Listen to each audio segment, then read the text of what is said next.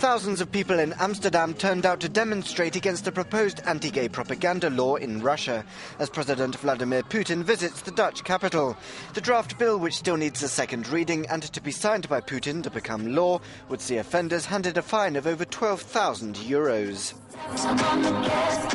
The proposed ban on so-called homosexual propaganda is just one step of what rights activists are calling a state-sponsored witch hunt.